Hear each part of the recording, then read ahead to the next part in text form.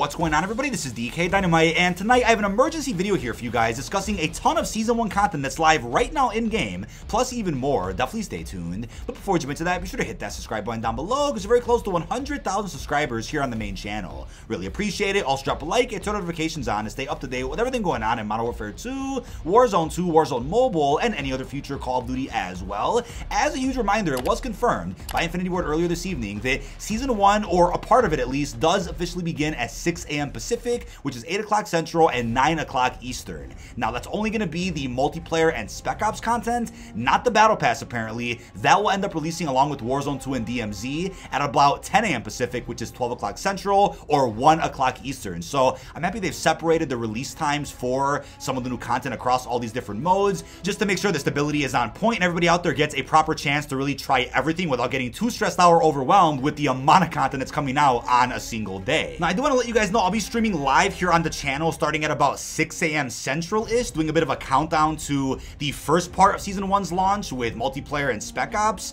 and then we'll continue just hanging out, doing open lobbies. I got a giveaway for you guys of 2 Burger Town skins from Modern Warfare 2, thanks to a good buddy of mine, Hells, and then we'll wait around for the release of Warzone 2 and DMZ so we can hop into that, record some B-roll, get some videos done. We have a long day ahead of us when it comes to the launch of Season 1, and I couldn't be more excited to share all that with you guys here on the main channel. But it was also posted somewhere in one of the recent blog posts that Combat Record isn't actually coming out until in season for Modern Warfare 2, so they kind of just snuck that in there and didn't really specify it anywhere else on Twitter or on the Trello board. So although it was confirmed as a Season 1 feature, it was never specifically said it was a launch feature for the first season, but at least it is coming out in Season 1 at some point. More information, again, is within the blog that I'll have linked down below in this video's description. Wanted to clarify that for those out there wondering what's going on with Combat Record, but it is confirmed. Tier 1 or Hardcore for multiplayer is still coming out as Season 1 does today on November the 16th. Now, unfortunately, it looks like Modern Warfare 2 is going to experience the same issues that Vanguard did, which is when every preload goes out,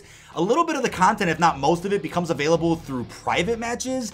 Not that it's necessarily a bad thing, but it kind of takes away from the charm of when a season actually begins, because people out there can just go ahead and try everything in private games hours or even days before the season is supposed to start, which I'm not really a fan of, but hopefully future seasons going forward don't have this problem. However, as of right now, you can use the M13B, the BAS-P, and the Victus weapons within private matches, as well as checking out the new Shoothouse remake. On top of that too, I think there's even access to the new game modes coming in Season 1, like Cyber Attack. So there's a lot you can already play around with, as you're going to see footage on screen so you can see. So obviously the BAS-P SMG and the Victus Sniper will be available for free through the Season 1 Battle Pass. I made a separate video about the Battle Pass earlier this evening when the trailer dropped for it, along with the blog post. But the M13B Assault Rifle is going to be unlocked through DMZ and DMZ only. Obviously, if a bundle comes out for it in the future, you can get it that way. But it is confirmed in DMZ, you can unlock the M13B by defeating the Camos in the radiation zone of DMZ and extracting with his dropped weapon. So I'll make a separate video of how to do that once DMZ does drop.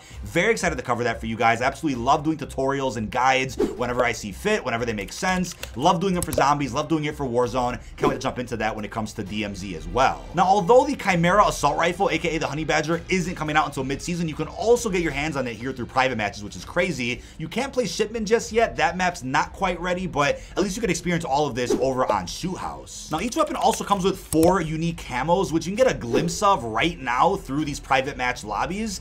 And I think it's really cool how the camo system works, but something that I've been saying for a little while at Modern Warfare 2 is that it offers some of the biggest innovation we've ever seen in Call of Duty. It's just the problem of how it was executed, how the UI has been laid out to where people can actually find some of these things, or how the marketing and blog posts have been, which haven't really explained some of these features all that well. And I don't blame the developers or the staff behind the scenes. They have a lot on their plate. They do a huge job every single day supporting a franchise as big as Call of Duty, but I think Modern Warfare 2 has had an issue surrounding just communication, right? And I think there's a lot of casuals out there that probably don't understand how these systems work. And I've tried my best to explain things like this to you guys, that yeah, every weapon comes with universal camos, and it's really cool that they're very weapon specific, which kind of bleeds into the way weapon receivers work, where yeah, you want to unlock attachments for X amount of weapons in a family tree. You only have to do that one time, which is crazy. Now, you can also view the first 5 prestiges in the progression tab as well, and it's really cool seeing how these prestige icons look, because again, they'll be animated when you see them in lobbies.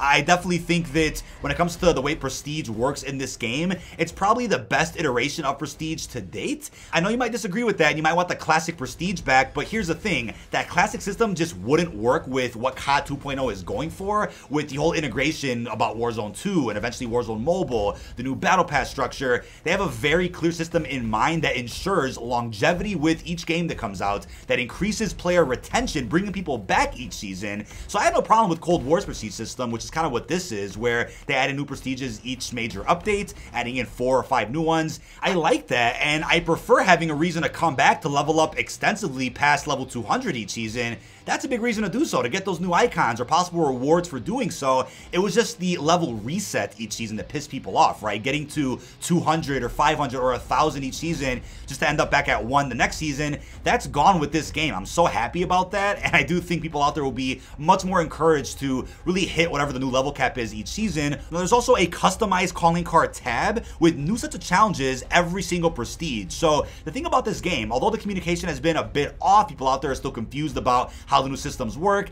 It's like I've been saying, right? Once you actually get your hands on with some of these updates and give things a try yourself, things will be more clear to you. But for those out there that don't have much time to play the game every week, they work extensive hours at work, and they come home and they can only play like an hour a day, it's going to be harder for those people to really grasp what these new systems are. And I get that, so I'm trying to explain them in the best way that I can here for you guys. But Modern Warfare 2 definitely offers so much replayability. It offers extensive amounts of options with the grind, right? Not just with getting your camos, but everything else, with calling cards, with Prestige, with your weapon receivers, and there's so many more features coming out as well.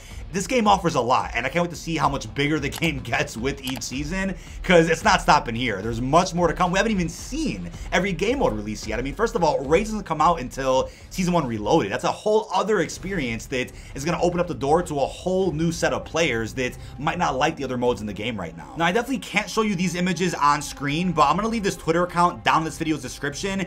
This person is posting lots and lots of pictures of upcoming blueprints, operator skins, and even the surprise bundle that we talked a little bit about in my previous Season 1 recap video, and that is the man himself, Ethan from Infinite Warfare, who will be a playable operator at some point during Season 1. This account has confirmed that that leak was indeed legitimate. There's a lot of images on this account. Again, I can't show you any of them on screen or else the video would get taken down. We don't have permission to show any data mined or leaked content for you guys. I know some of these skins and blueprints are popping up in-game via a glitch, but when it comes to bundles, the rules are a bit different with how you can cover that here on YouTube. Hopefully that makes sense. But a lot of these outfits look amazing. I mean, there are so many cosmetics coming in Season 1. I'm going to be covering all of them as they do release. Now, also for those confused about the preload for Season 1, the Modern Warfare 2 Season 1 update is live right now to preload on all platforms. 32 gigs on PC, 50 to 60 gigs on Xbox, and about 25 to 30 gigs on PlayStation. The content packs have updates along with the base game. Hopefully that makes sense. Again, Warzone 2 is still free to play alongside DMZ. If you don't own Modern Warfare 2, you can just download Warzone 2 that comes with DMZ, and when you open up the app, boom, you can just play that. You just won't be able to play campaign, multiplayer, and Spec Ops, obviously, but if you own Modern Warfare 2 and don't plan on playing Warzone 2 or DMZ, you can uninstall Warzone 2 and DMZ from your game without breaking anything. It's completely optional, but the updates are rolling out right now for all platforms.